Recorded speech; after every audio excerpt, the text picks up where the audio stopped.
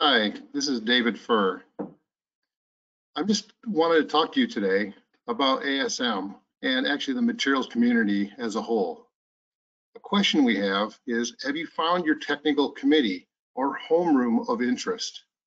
It's an interesting question. The issue is materials is a very, very large and broad topic. There's many of us within ASM that have interest in many different things. So ASM doesn't mean the same thing to everybody. So the question is, have you found your technical committee or homeroom of interest?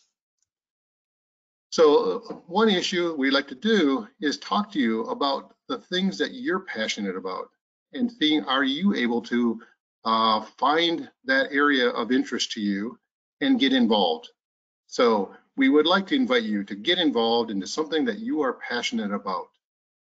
One of the things that ASM has done over the past year, actually a little bit longer, is develop a infrastructure to enable technical committees to be formed and to work on things that are of interest to our members, interest to you.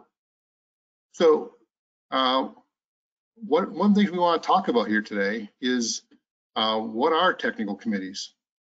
What do they do?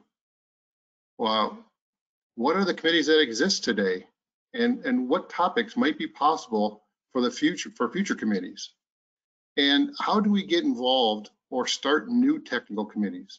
These are all things that I would like to actually have everyone think about, because ASM has a lot of opportunity for all of us and a lot of opportunity to do things that we really care about.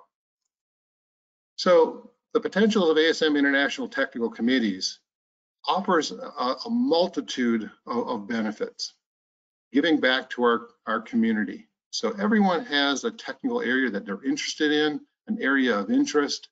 How do we actually get together with others that have the same interest and try to drive that technical area forward? We also can take these technical committees and do other things, helping the next generation of leaders in our area of interest.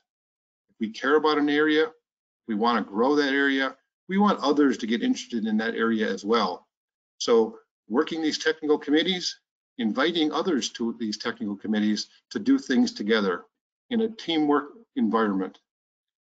They also are really important as a continuous education and learning opportunity.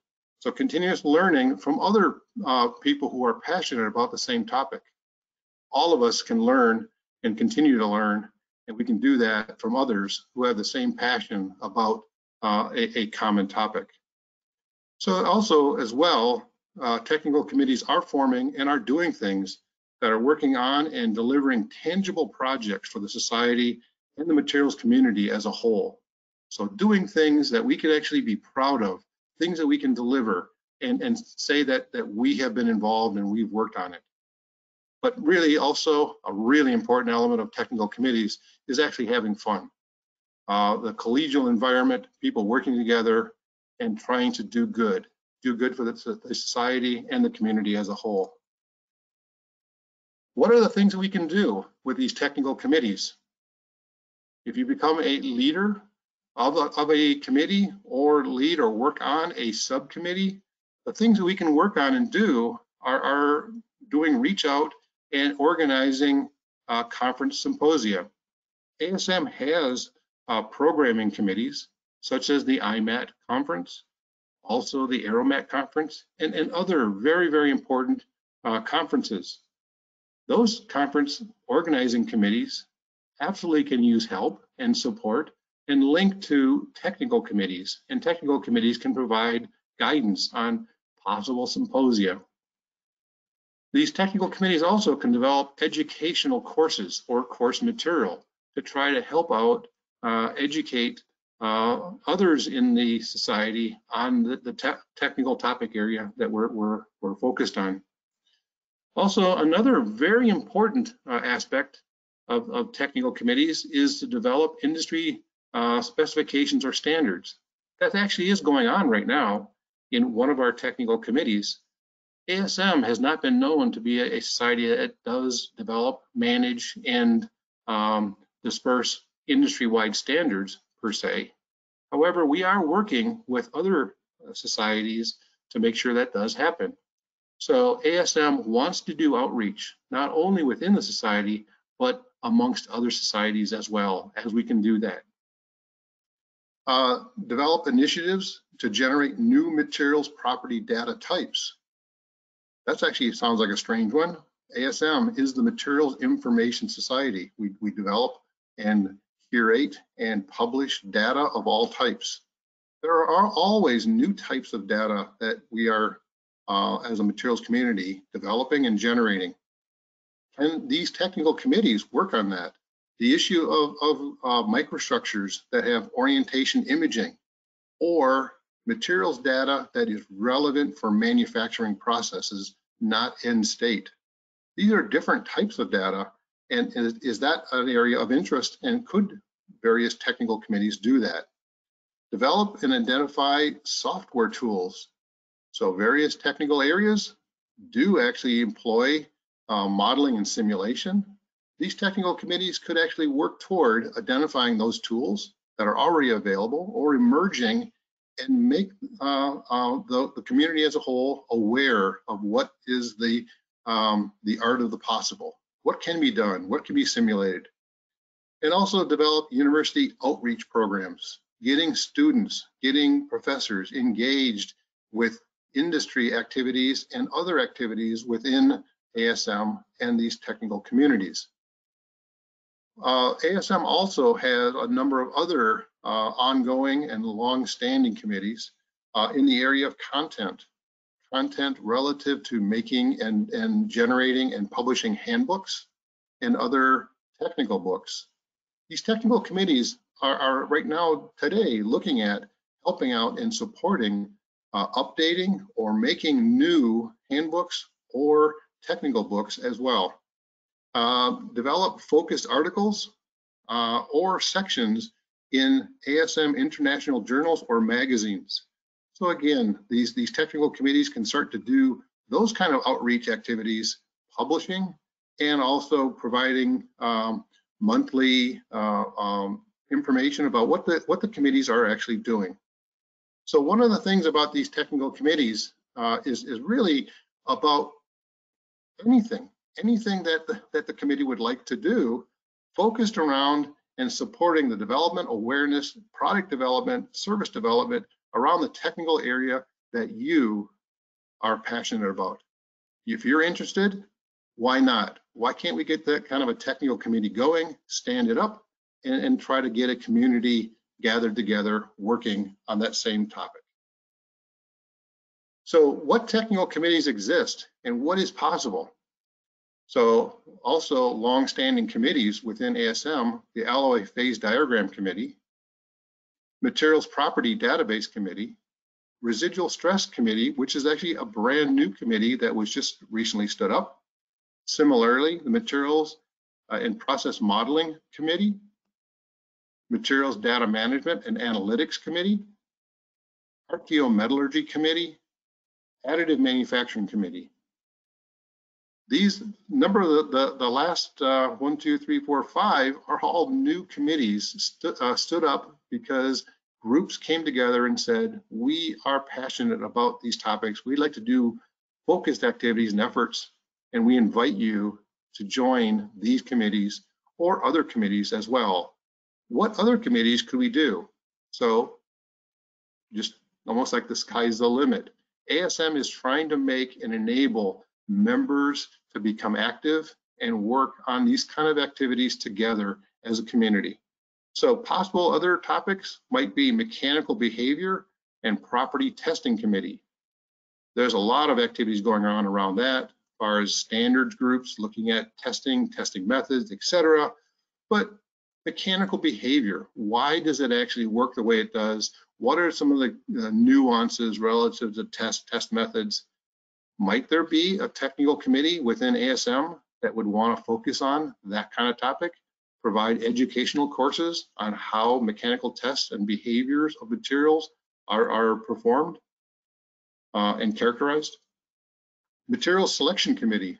ASM has handbooks on material selection, and it's a big part of the materials community, making sure we help out our design and structures counterparts within engineering. So material selection is very, very important, but it's also a very complicated area. Looking at data, optimizing material types and data considerations for an application. How best do you do that? Ashby diagrams, that's one way of doing it. Other ways are out there too, and utilization of ASM materials data may also be a very, very helpful part. So the question would be, should there actually be a materials selection committee, a group that's focused around the technologies related to how do you do the best optimization and selection of materials? Another might be environmental impact on materials committee.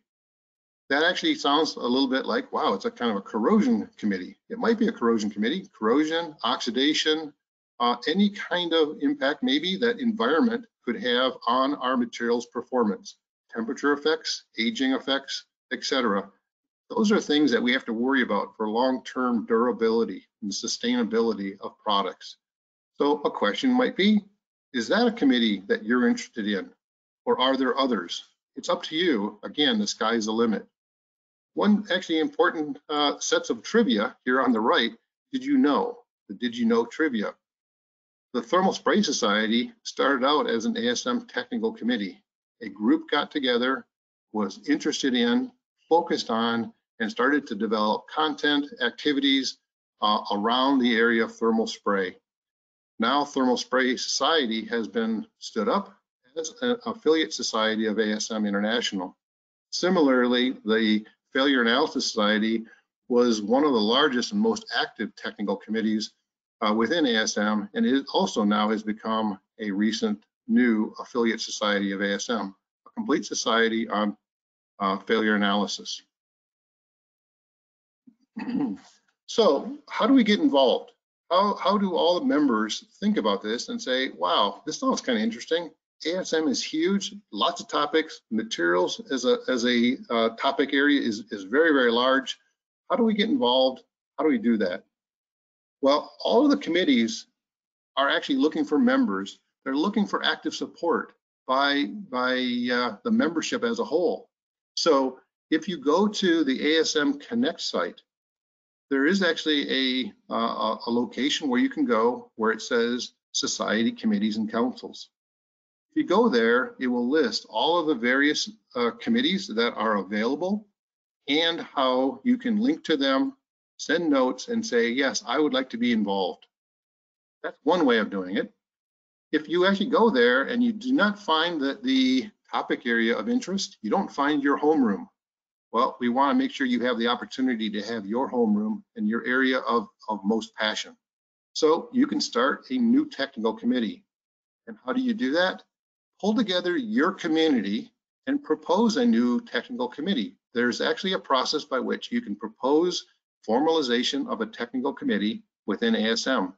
If you have a sufficient number of members that want to come together to do that, it is very, very possible to do. If you do not have your own community, but you have a technical area of interest, but you want to start a committee in this area, ASM has also helped out in this area. You can reach out to the ASM membership through the Connect site. So again, go to the Connect site, join the discussion.